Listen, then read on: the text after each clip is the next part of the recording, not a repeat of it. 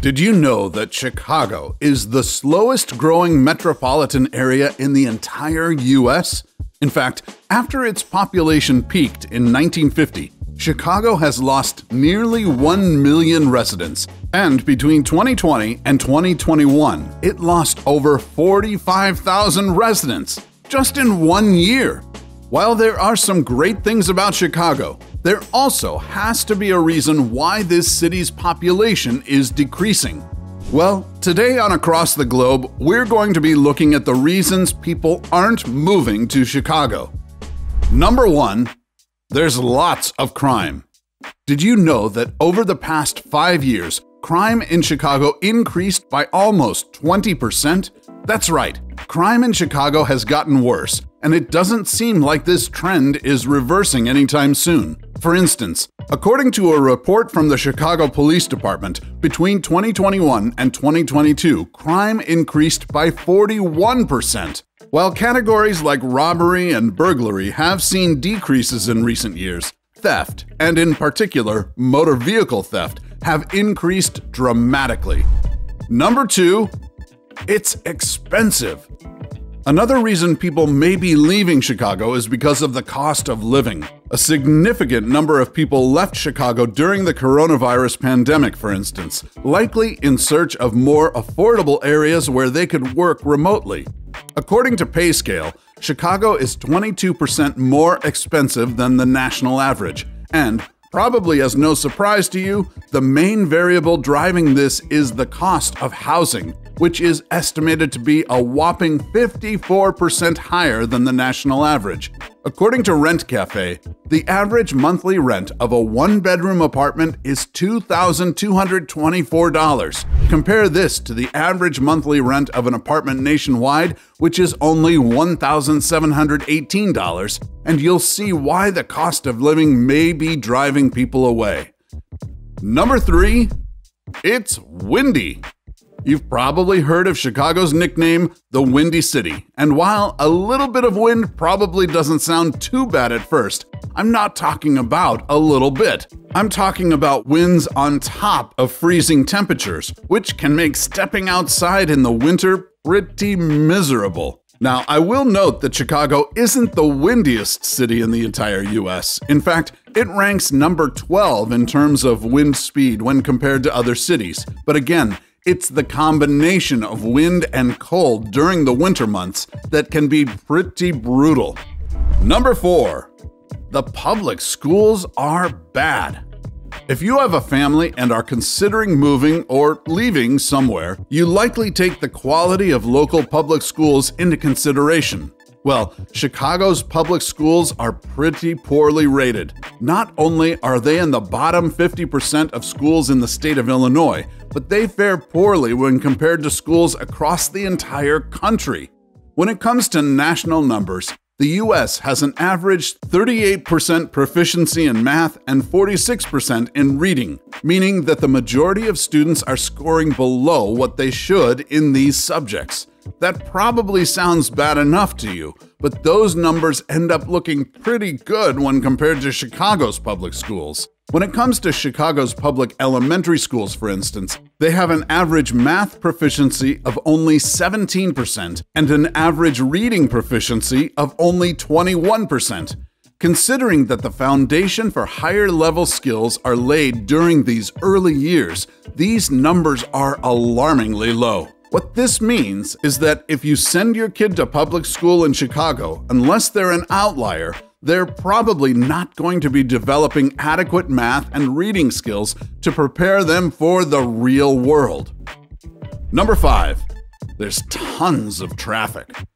If I asked you to picture Chicago, you'd probably draw up an image in your mind of skyscrapers, the Chicago River, or Lake Michigan. But what's missing from that picture is bumper-to-bumper traffic.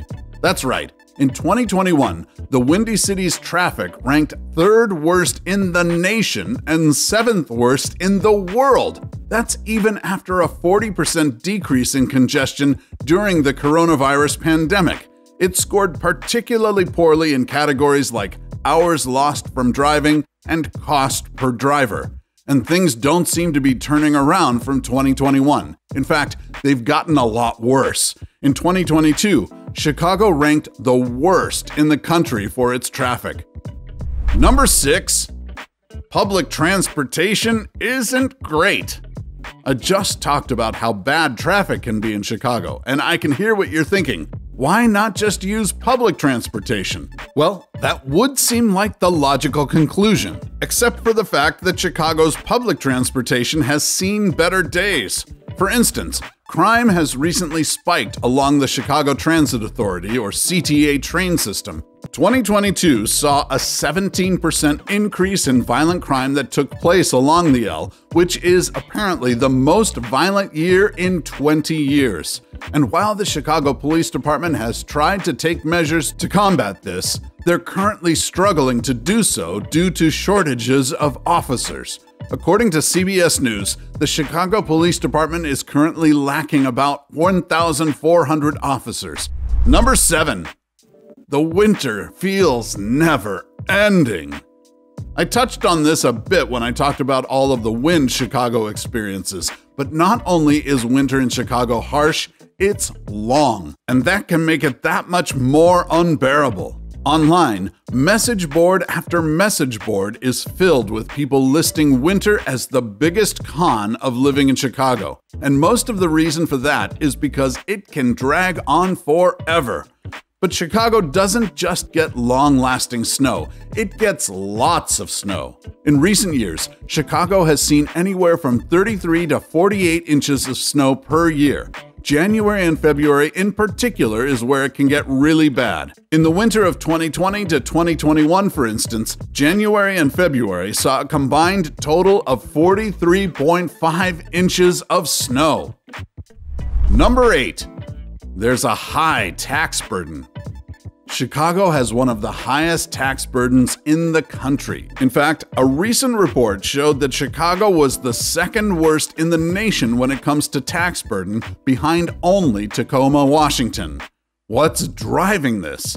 Well, part of the reason is sales tax. Chicago has a 10.25% sales tax, which is 2.5% higher than neighboring cities like Naperville or Wheaton.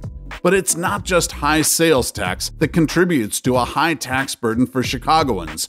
Property tax has also increased significantly in recent years.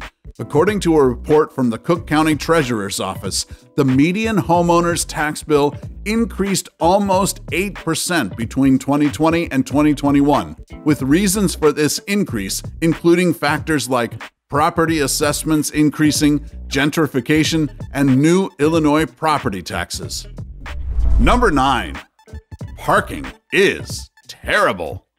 Parking in Chicago falls under what's known as the DIBS system. This is about as sophisticated as it sounds. During the winter, residents will shovel out parking spots on the street for their cars. But what happens when they leave those parking spots to, say, go to the grocery store? How do they lay claim to that spot so that when they come back, it's still there waiting for them? And the blood, sweat, and tears that they spent shoveling it out won't be all for nothing.